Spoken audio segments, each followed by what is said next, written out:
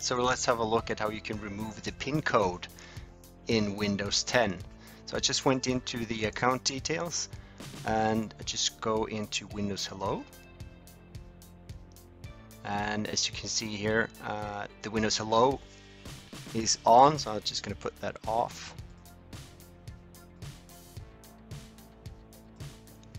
Okay, so the second thing that you have to do after you've done that is that you go in, search for NetPL Wiz, open as administrator.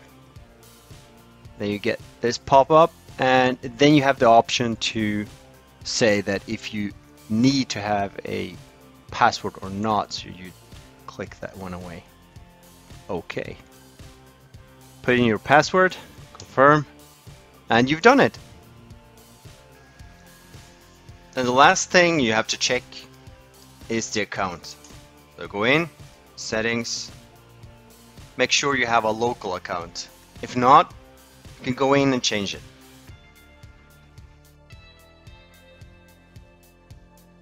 So in the settings for account, you'll find the option to have a cloud account or a local account. So you have to choose local account. If not, it's not going to take away the PIN code or the password. Alright, that's it. If you like this video, hit the like button. If you want to see more videos like this, hit the subscribe button.